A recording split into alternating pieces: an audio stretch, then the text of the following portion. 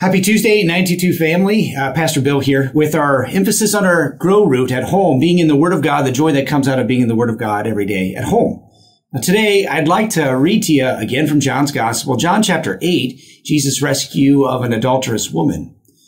But before I do that, I just got to share this with you. I've been over in my office, staying safer at home, working from home, and right outside my window in the gutter, a robin has built a nest. And this is a number of weeks ago. I took a look. I didn't touch it. My wife said, don't touch it because the scent, will scare away the mom, which I don't think that's true. I looked it up on Google, online, and it said it's not true. So anyway, but I'm going to show you the nest and give some thoughts about just God and being an everyday life, some first article truths of the Apostles' Creed.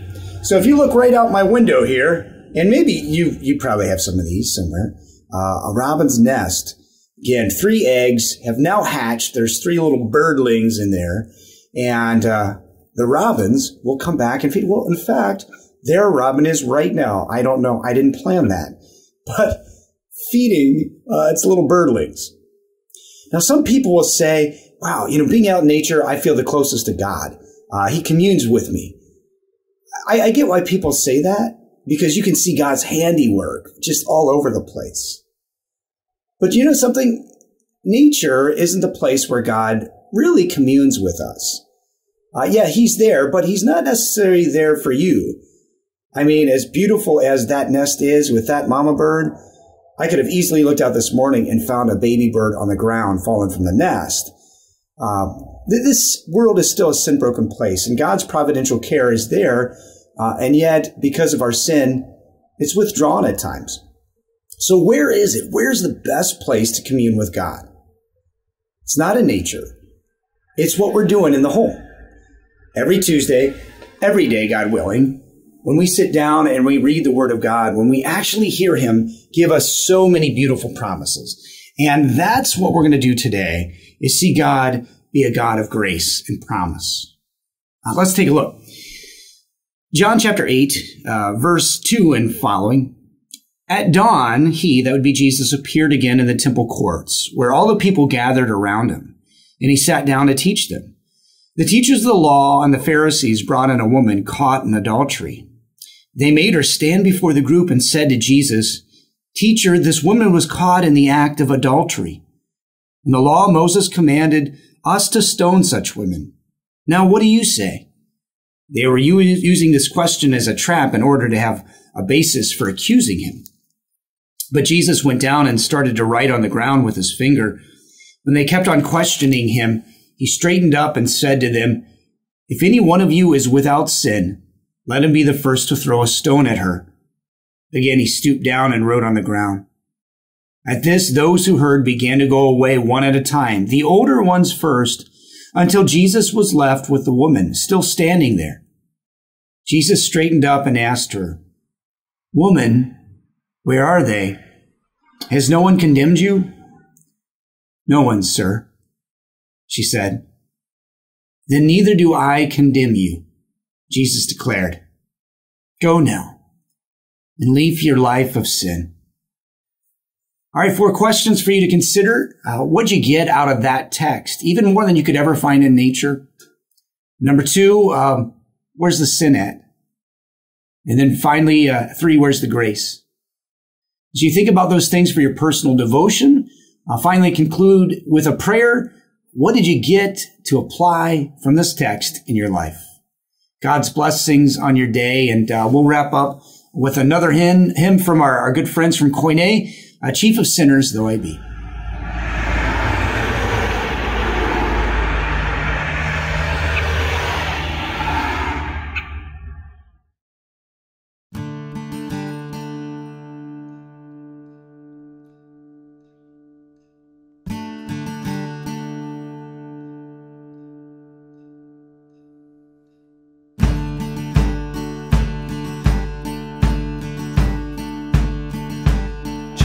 Sinners though I be,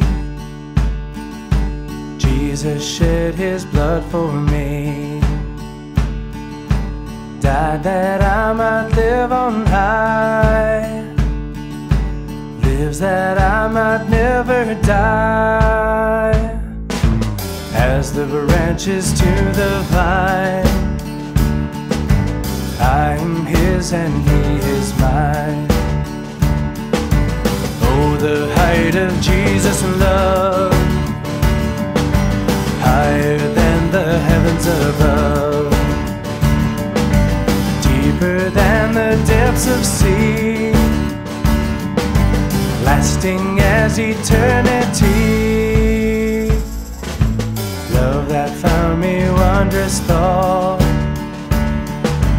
found me when I sought Him not. Only Jesus can impart comfort to a wounded heart, peace that flows from sin forgive, joy that lifts the soul to have, faith and hope to walk with God in the way that Enoch trod. Chief of sinners though I be, Christ is all in all to me. All my wants to Him are known, all my sorrows are His own. Safe with Him in earthly strife, I await the heavenly life.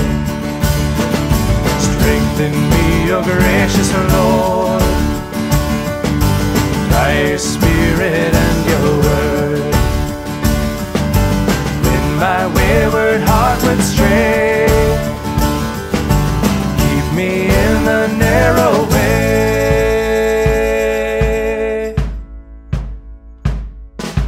Grace in time of need supply,